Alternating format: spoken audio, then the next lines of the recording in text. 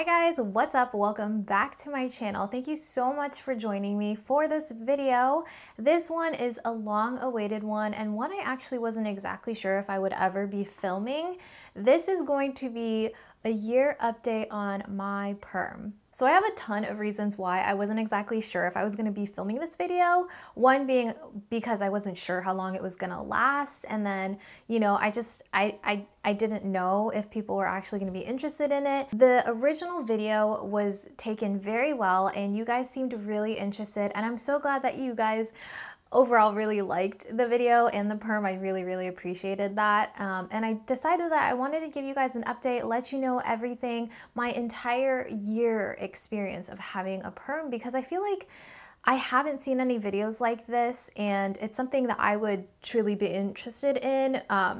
I always looked for update videos whenever I was looking at getting one, so I thought that I would make one for you guys today. So before we get started in the video, please make sure to subscribe to my channel. I know a lot of you guys aren't actually subscribed right now, but I do a lot of like hair care, beauty, and skincare stuff. So if you're interested in any of that, then please make sure to subscribe. So if you guys haven't watched my original video, make sure to check that out first. I might be answering some of your questions in that one, and also just the basic information about my perm will be in that video. I'm not going to be addressing any of that in this one. This is mainly just to talk about my entire year experience, as well as some questions that I've received throughout the year from you guys on YouTube, on Instagram, and just in person as well. So my first question, my most, I think, asked question is where I got my perm done. So I got my perm done in Jacksonville, Florida, and it was at a salon called Hairpiece. The stylist was Savannah. My experience with her was great.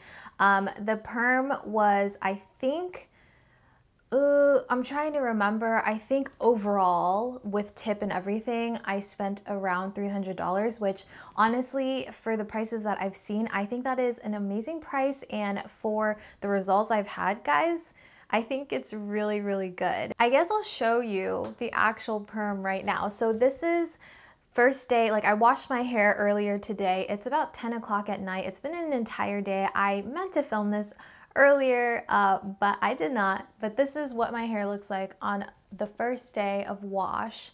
It's still pretty curly. You can see I have a lot of growth. So my hair is naturally straight. And all of this is about a year of growth. And then everything else from there is still curly. So the exact date of my perm was September 25th, 2019. It is currently September 20th, 2020. You can still see that I have plenty of wave in my hair, not necessarily curl, but the wave is still there. And I do have product in my hair. If I didn't have any product in my hair, let it air dry, it would just be a very subtle wave. Like it's nothing intense. For a while during quarantine, I wasn't putting any product in my hair and it was just like a soft wave. So in order to achieve this type of curl, I do put product in it, and I still think that obviously my hair texture is wavy. Like you can see that it's pretty wavy. Whenever I want more volume, since this part is flat, I do use a diffuser to my hair. I dry it with a diffuser. I try to avoid heat as much as possible, but when I have somewhere to go or something to do or something to film, then I'll take a diffuser to it, and then I'll take the diffuser claw or whatever it is, and I'll just push it up like this and dry it that way, and it gives me a little bit more volume. And also as it's drying, I like to move it to the opposite side that I part it. So I usually part to my right, so I'll push it to my left, let it dry like that so there's a little more volume here, and then I'll put it all back on the side that I want it at. And I just flip-flop my hair all the time throughout the day and just get whatever volume that I'm looking for. When I was doing the consultation, I was told that the perm would either last anywhere between 3 months to 6 months. Obviously, it's lasted a lot longer. Am I mad about it? Heck no, I'm not mad at it at all. I'm actually surprised and very pleased with it. I knew my hair held curl really well whenever I curled it with like a curling iron, but I mean, I didn't really expect it to last an entire year. It's kind of funny. The only reason why I ever like pin my hair back now is because of the growth. Like if I wash my hair or if it's like second, third day hair, then I'll just pin it back and then you can't even exactly tell that the top is like super, super straight. Like it just looks like I pulled it back and then, you know, clipped it. Obviously the inside layers of my hair is a lot more straight than the outside.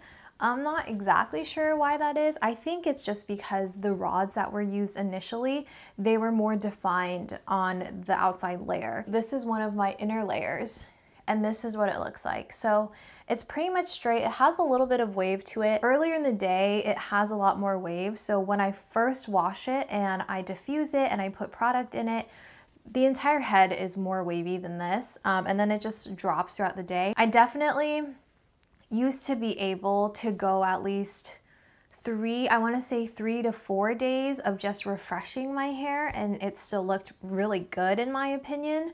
But now I can only go about a day or two and then I have to wash it. Another question I get pretty often is your hair damaged? The short answer is no, I don't think it's damaged. But the long answer is it has changed my hair, obviously, and the bonds of my hair, but I don't necessarily think it's damaged it in the sense that people are asking. So before I had my perm, my hair was very oily. My scalp would get really oily. I'd have to use dry shampoo the second day after washing it. I would use so much dry shampoo actually, and it just always looked really flat, which was one of the reasons why I was like kind of gearing towards doing a perm, because I just felt like my head looked, or my hair always looked flat onto my head, and I didn't like that. But after I got the perm, it actually made my scalp drier. When I say drier, it's not like it was itchy or anything. Like I just noticed that after a few days of not washing it, it would start to flake. And for a while it was pretty bad. And I was like, I don't understand why this is happening. Like I thought that maybe I just wasn't cleansing the product out of my hair enough. But then I realized it's because my scalp in general is drier. So I had to wash it more regularly with hydrating shampoos, because before that I was using really clarifying shampoos, really cleansing shampoos, because I thought it was product buildup. But then I realized that I just needed to get more moisture in there. And like I said, it wasn't itchy, it was just flaky. And I had never experienced flaky hair because I had such oily scalp before that. So it was just something new to get used to and to learn how to work with. I actually started using, and I have a basket of curly hair products that I use throughout the year that I'm gonna share with you guys. But I actually started using this line. This is the Shea Moisture Manuka Honey and Mafura Oil Intensive Hydration Shampoo and the conditioner. And I also use the hair mask in place of a conditioner for a while. This helped my hair so much. So if you're struggling with like an itchy or flaky scalp in general and you're not sure if it's product buildup, try putting hydration in there. It's definitely changed my scalp. I wouldn't say that I'm super concerned about it though, because obviously when you get a perm, you get those chemicals put into your hair and they touch your scalp, they go into your root. So I kind of knew what I was getting into, but I don't necessarily think it's damaged the actual hair follicles, because my hair is still growing at a rate that I think is pretty normal, and it's pretty standard for me to grow about this amount in a year. The actual hair strands still feel really healthy, like the new growth as well as the old like permed hair, it still feels really soft. I've been blessed with having pretty good hair and pretty strong hair too. Like whenever I would get it bleached all the time, it still was really healthy. It was still pretty soft. So I don't think that the perm really damaged my hair at all, or more than getting it bleached, you know what I mean? Or getting like an ombre or balayage. Like I mentioned in the original video, the type of perm I have is an American wave, so it's a lot more gentle than a traditional perm. They use different chemicals and it's just, it's not as damaging or as stripping to the hair as old school perms, basically. I also got questions about what channels on YouTube I followed for curly hair tips. To be honest, when I was first researching perms, I was watching tons and tons and tons of videos. Just whatever would show up, whichever ones looked promising, I would watch them, and then I would go from topic to topic, literally so many videos before I decided to actually do it. I watched videos on curly hair tips. I watched videos on curly hair styling, on refreshing curly hair.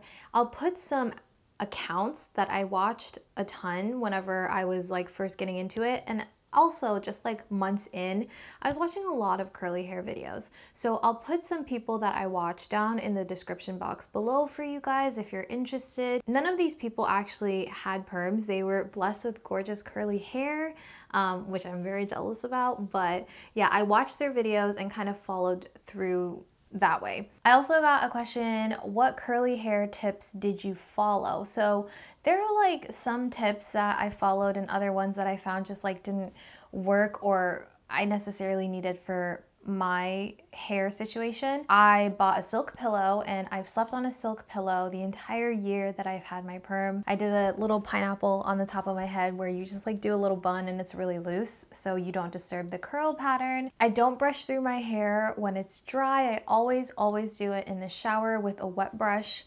I find that's the only way that I can get my hair detangled. I know a lot of people finger comb and just pull the hair apart, but for me, I just want to get all of those knots out, so I put conditioner in it and then I comb through with a wet brush until it's fully detangled, and then I'll just scrunch it up so the curl pattern comes back. So all the products I use, I try to keep them sulfate free, paraben free, and phthalate free. I've always tried to follow that. Some of them, like I've tested products like here and there that I've found or heard are really good. Has it affected your hair growth? No, like I said earlier, I don't think it's affected my hair growth. This is about what it would be, and my hair has grown out exactly the same texture that it always has. So my hair is just normal, back to what it was. But like I said, my scalp itself has not gotten more oily. I think that it's still like normal to dry. I think actually my most asked question is, what products do you use? And I've always been really hesitant about answering this question because with a perm, your hair is going to constantly change in texture and it's not going to get more curly. Like, you know, when someone's going through the curly girl method, it gets more and more curly. No, it's the complete opposite. So you're gonna start off more curly and then it's gonna slowly go through the different types of curl. So I would say I started around a 2A, maybe a 3A, and then I went from 3A to 2A to 1A to wavy. Well, 1A technically is wavy, but you know. So it was a very difficult question to answer because I was constantly changing my products to go with how my hair texture was.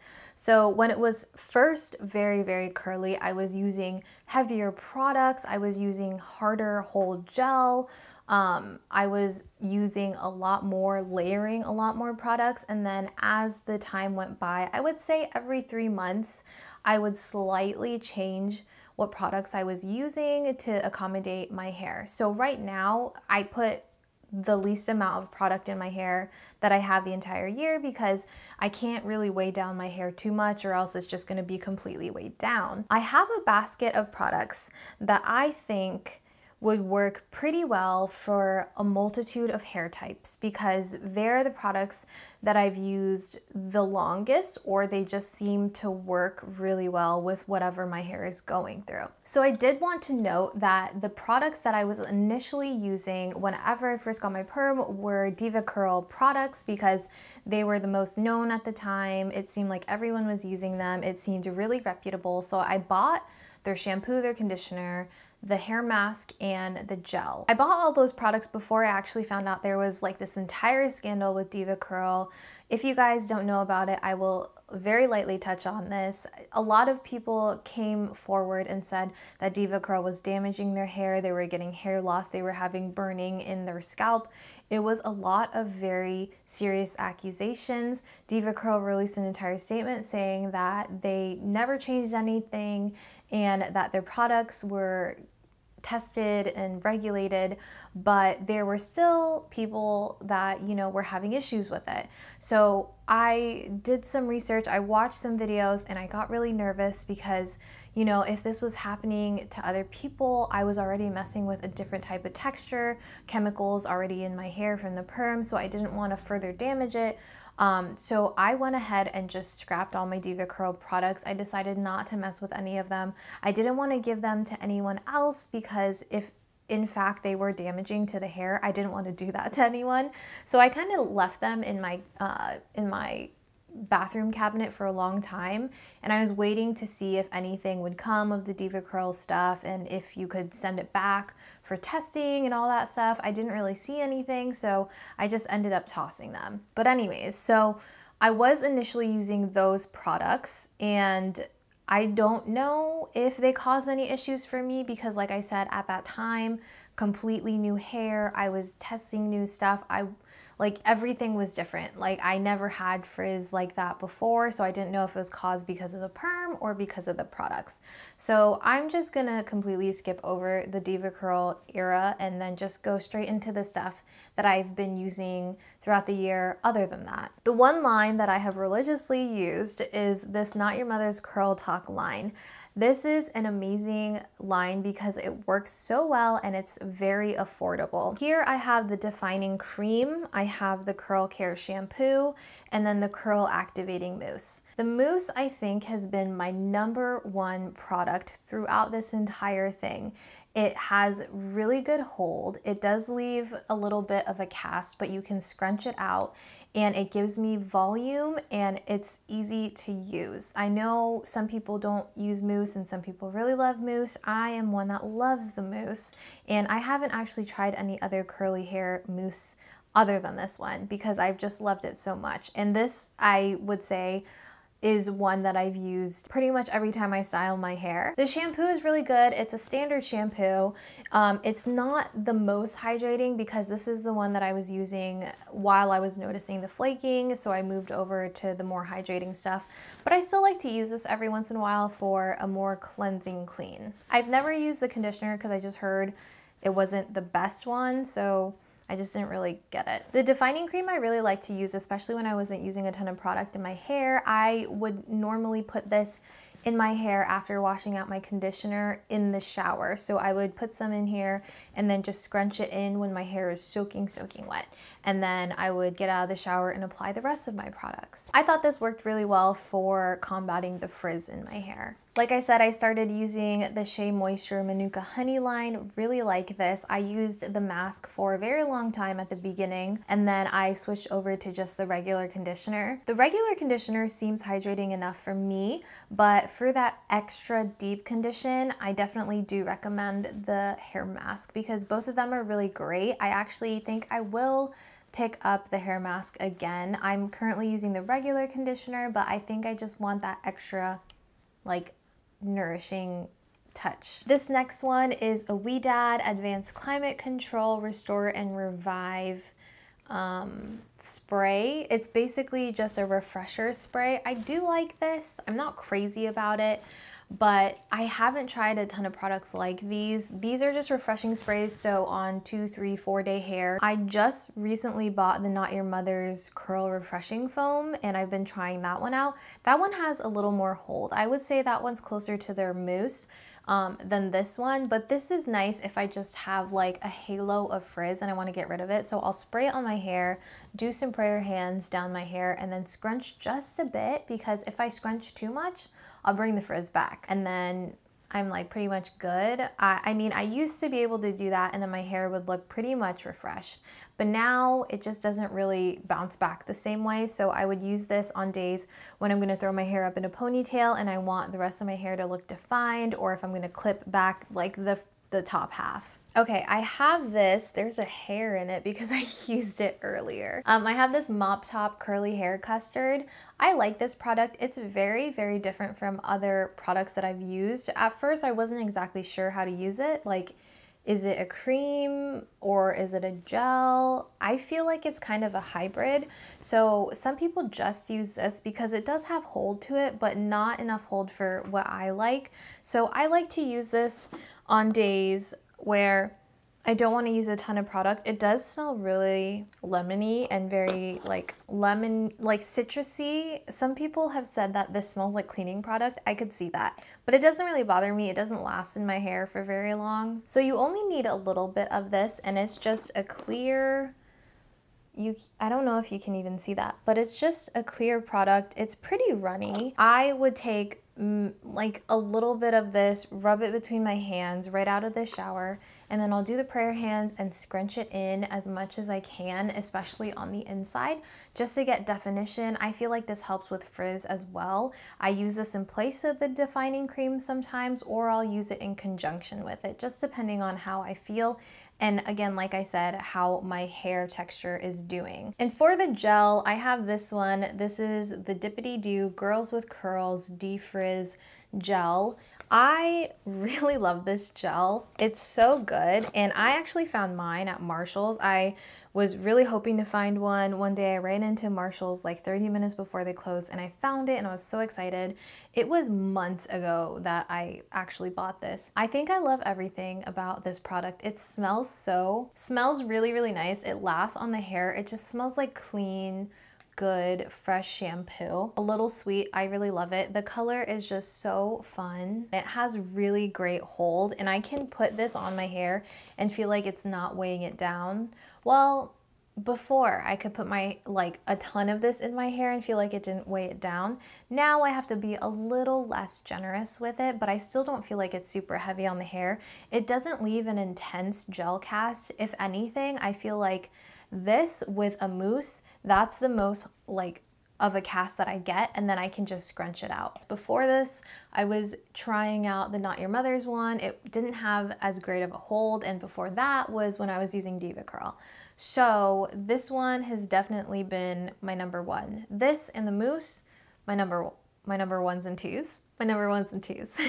All right, and then my most recent purchases for my hair, more specifically my scalp, have been this jojoba oil and this tea tree oil. I bought these both at Target. They were very inexpensive. I think they were under $3 each. So I actually bought these because whenever I had that whole revelation about my hair actually, or my scalp actually being dry rather than just having product buildup, when I realized that it was because I needed more hydration, I decided that oils would be a good thing to put back into my hair. So jojoba oil is supposed to be really, really great for the skin, really great for the scalp and the hair.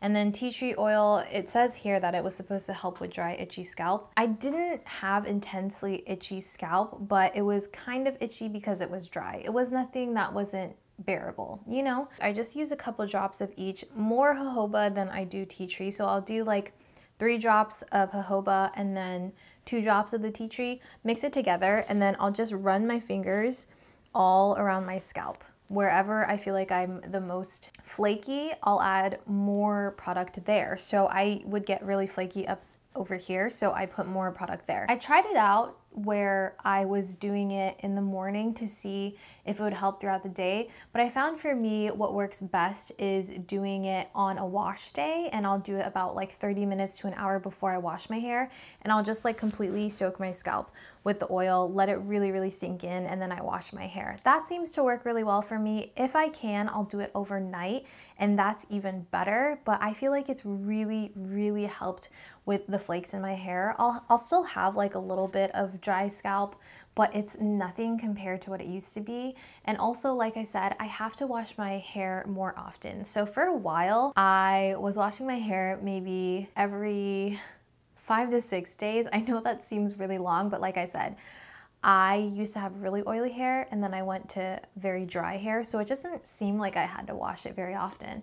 And when I would refresh my hair, I had a spray bottle, one of those continuous spray bottles, which I'll link down below for you guys. So I would basically just dampen my entire hair and then just do my routine again, just maybe do the mousse and then some gel, and then my hair would look pretty good again. So I wasn't washing it as often, but the longer it's been, the more I have to wash it because I just want that hydration, and I feel like my hair doesn't look as good when it's refreshed. I've tried, I think the last time I tried to refresh my hair was about 2 weeks ago. and I did the whole method where I sprayed my entire head and then I put more product in it, it just kind of looked heavy. So I find that now I have to actually wash it to get the effect that I want. My last question from you guys is, would I do it again? Would I get a perm again? The answer is yes. So in the middle, like maybe 7-8 months in, I wasn't exactly sure if I would get my hair permed again because of the scalp issues. Because I was like, I don't know why this is happening. Like, if I get it permed again, is my hair or my scalp going to be really flaky, like even worse than before? But whenever I started to put the hydration in, my scalp's been a lot better, and now that I kind of know like what's going on with my hair, I feel more confident. Of course, I am a little nervous because it is like a second round of the same chemicals that completely changed my hair. There's always a risk factor to it, you know what I mean? Like, even if you dye your hair, you get a balayage, you do anything to your hair, you always risk something. I think the main thing I'm focused on if I do this again is to continue to really nourish my hair and give it good products and really pay attention to it. I do want to get it permed again. I'm just kind of waiting because, as you guys know, I recently bought a home, so I'm trying to budget a little better. But I would love to get my hair permed again soon because this growth is just a lot for me. I've only straightened my hair maybe twice since I've gotten my perm. And I've been considering straightening it again because of the growth, but I really love the curls. I love the waves and they're just nice. Oh, another thing I wanted to address, some people have asked me if my hair routine is easier. Not at all. It is way more involved than it used to be because I used to just wash my hair and then let it air dry. That was it. Like, I'd brush through it and then just leave it alone and it was just straight. Curly hair definitely is more involved. If you want a certain look, you are going to have to use products. You're going to have to pay attention to it. You're gonna have to give it hydration. You're gonna have to give it specific, you know, some hair likes more protein than others. Like, it's really a learning curve. And I think you have to be committed. You know what I mean? Like, you really have to be committed to curly hair. And if you want to get a perm because you think it's going to be easier, don't do it because it's not. But I just really enjoy it. I feel like it just gives so much character to the hair, and I just really like the way that it looks. It looks more voluminous, at least, well, not right now, but yeah. All right, that's everything for this video. I really hope that I didn't miss any questions. If I did, please make sure to leave them down in the comments below for me. I am more than willing to answer y'all's questions about the perm and the American Wave experience. I am here for you guys with whatever questions that you have. I hope you guys are doing well. I hope that you're staying safe. If you like this video, please make sure to comment, like, and subscribe for more videos just like this one. And I'll see you in my next video. Bye!